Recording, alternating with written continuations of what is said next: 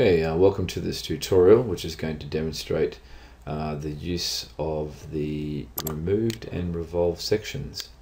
Two types of sections that you may have not encountered as yet in your journey in graphics. If we have a look at them here, we can see that the revolved section is cutting through the object at different points and rotating that section 90 degrees within the drawing. Its very close partner, or close cousin, is the remove section. Same idea, but instead of the section being contained within the drawing, we place a section line and the profile is brought outside. Creo uses Revolved as the tool to create this, and then we simply pull the object out here. So let's create some removed or / revolved sections.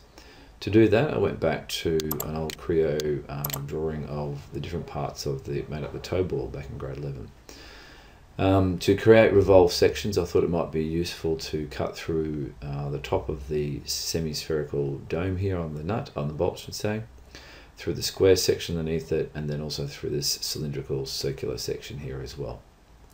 So the first thing we do, if we're in the Layout tab, we come across and we can see it says Revolved, so we click on, we want to create a model review that is revolved.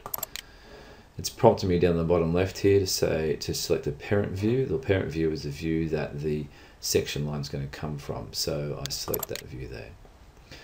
It's now prompting me to select a center point, so at this point I'm going to do the square section first, and I want the view to be over here, so I'm going to click somewhere over there in space. Now I'm being prompted with a couple of things that we've probably seen before in sectioning. You can see it's asking to create a new, well, it's already prompted me for a new lot of data here. So it's just planar, I'm not going to get anything to offset here. Planar, and click on Done.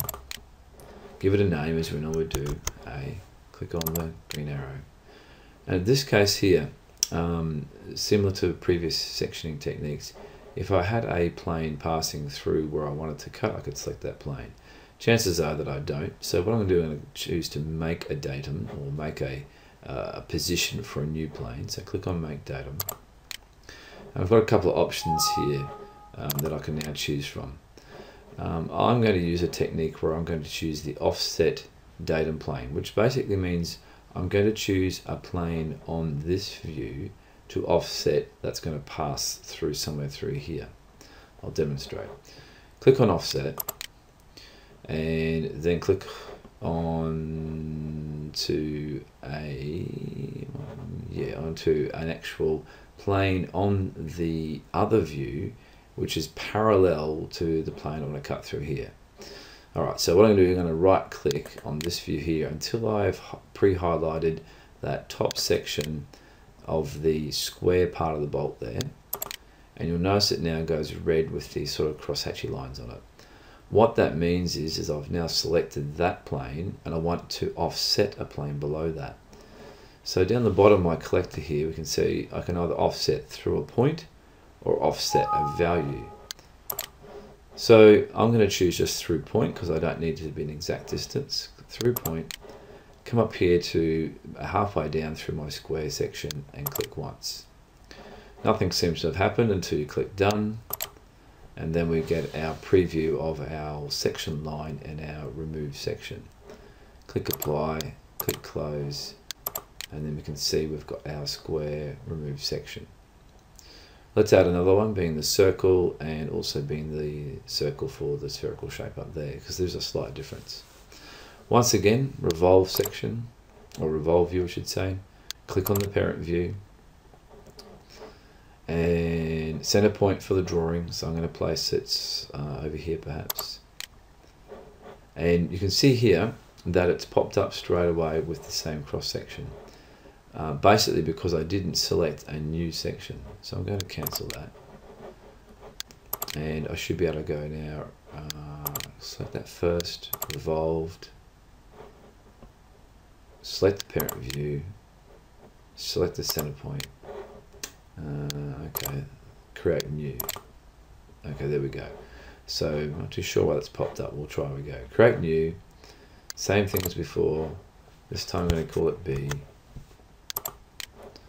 Make a datum, offset. Once again, I'm going to just select that square surface there through a point, and I'm going to go below it, around about there somewhere. Click on done. And we can now see that we've got a new remove section out here. Click on apply and close, which is circular now in profile.